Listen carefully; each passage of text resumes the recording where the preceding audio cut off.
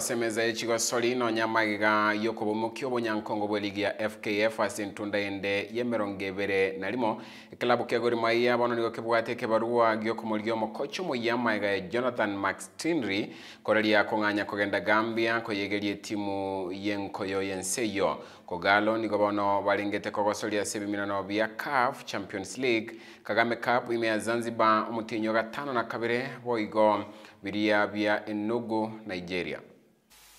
But in the long term, we want to work with the office so that we have a clubhouse for this team. We will get land, we will construct a pitch, we will construct houses for players, a fitness center, and all other amenities that we need in a clubhouse. You know, we've taken them back, and I really hope that, you know, as I go away from here, that we've put foundations in place to make sure that Kocha will go forward over the next, not just 1 or 2 years, but the next 10 years, to not just again dominate Kenyan football, but also to really make a mark on the continental scene.